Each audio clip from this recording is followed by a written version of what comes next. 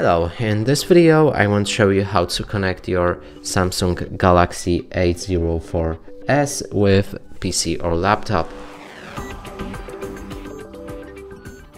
And to do this you will need to get the USB-C plug and link with USB plug. If you have only USB-C on your laptop, then you need USB-C to USB-C plug.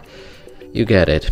Next thing is to connect USB to your laptop, then USB-C to your phone.